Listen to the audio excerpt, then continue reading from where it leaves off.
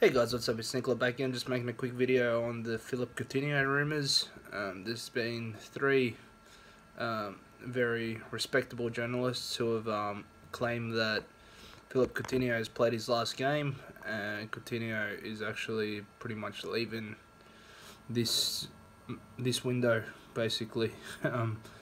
Just want to know what everyone's opinions are on it. Kind of saw it coming as soon as they started spending the money, pretty much before they even had it on Virgil. It's a good signing, but hopefully they're looking at a region of $130 million, no, £130 million, I mean. So not 100% sure. Everyone's saying that he might be staying January. He might stay for the rest of the season. Highly doubt it.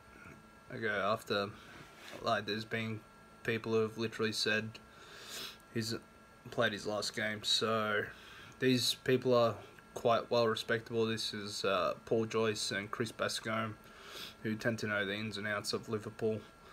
So that's they're pretty good sources to account for, and I'm not 100% sure how Liverpool would go without him. But anyway, guys, let me know what you think. Make sure you share, like, and subscribe to my channel. It's much appreciated. Anyway, guys, yeah, cheers. Let me know.